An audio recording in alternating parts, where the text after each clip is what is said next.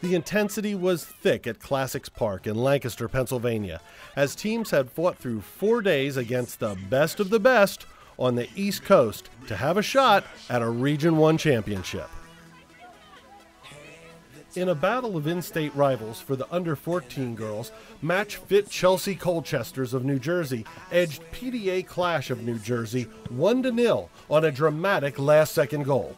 Match Fit fell in last year's competition game and looked to be headed to overtime this year, but Lucia Sirocco got on the end of a loose ball in the box with time expiring and made the most of the opportunity as the referee blew the final whistle on the ensuing kickoff. Today's game, it was kind of like a war because we're really big rivals with the other team. So I was a little nervous, but we got into the swing of things and we worked hard out there. It's really nice to come back and win it all and go to nationals. We knew today it was going to be really, really tough. Girls have played 5 games to get here, play our biggest rivals. It was a war, but it was just a matter of who was going to put that goal in. I think one goal was always going to win it, and we were fortunate enough right at the end to get it. Defending Region 1 champion SAC United Premier of Maryland knocked off PDA Slammers of New Jersey in last year's semifinals.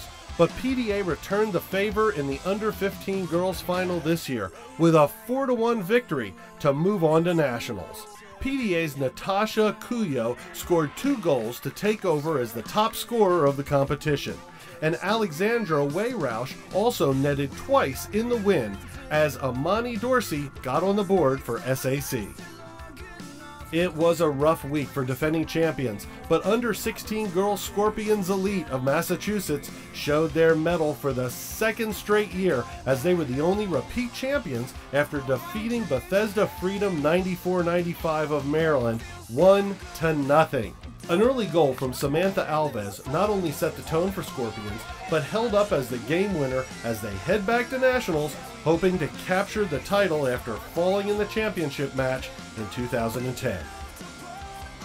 U.S. Youth Soccer National League participant FC Pennsylvania Strikers of Eastern Pennsylvania were disappointed in their 1-goal win in the opening game. You could see why as they rolled through the rest of the competition, culminating with a 4-0 victory over PDA Charge of New Jersey in today's under-17 girls final. Strikers compiled 20 goals scored throughout the tournament with just 3 against, and no team got within 3 goals of them after that first day.